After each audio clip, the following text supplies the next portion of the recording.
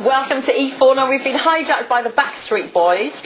Here they are, doing the hijacking. Now they sold 73 million albums and had 12 top 40 hits, so they're well qualified to hijack us for the next hour. Basically, guys, here's how it goes. You get to pick every single track that we play for the next hour. Alright. Are you up for it? We love that. Yeah, absolutely. Excellent. Now you've taken 3 years out of the limelight. What kind of music were you listening to? Everything. Everything. I mean, we're not biased. You want us to name a couple? No, I'll tell you what, why don't we start with Howie? Why don't you pick your track of the day? I think during our downtime, I kind of broadened my horizons and started listening to a little bit more, not as much R&B music, started listening to a little bit more pop rock sound and stuff, and I really admired this group called Maroon 5, and the first song they had out was called This Love. I love this song. Such good lyrics. This is Maroon 5 and This Love. Howie already did it. I don't know why I did it again.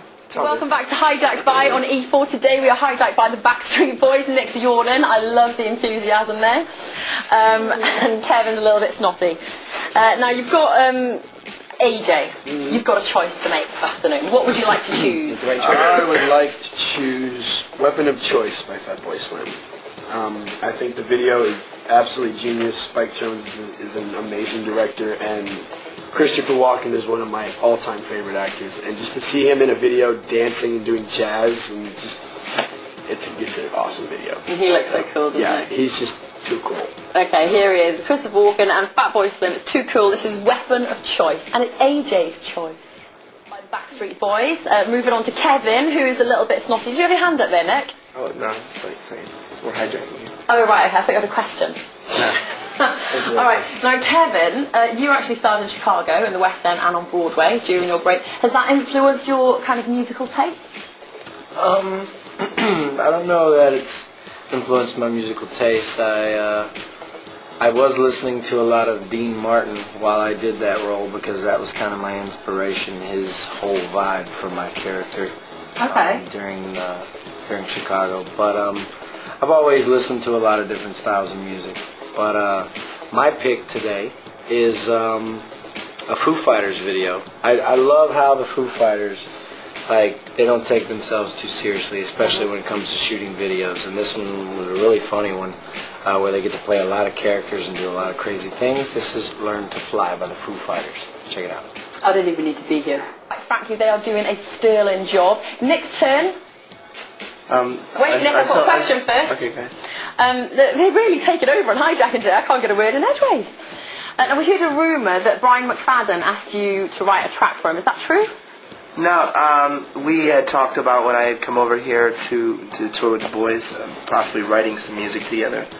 He's a cool guy. I think I blew it all out of proportion and stuff in the press here and said that, he wanted, he was asking me or begging me to record a track with him or something like that, but it was nothing like that because I think me and AJ had met him at the Rome MTV Music Awards last year, so and that's where we kind of had a relationship. But I just thought it'd be cool to write with some new artists and stuff like that. Okay. Because I wrote with Tommy, and now it's kind of like to broaden my horizons when it comes to that. So I guess you probably want to pick a Westlife track then. Not really. Okay. What do you want to pick then? I want to show you guys what a real boy band is. This is the New Kids on the Block with the right stuff. Now then, all good things must come to an end, boys.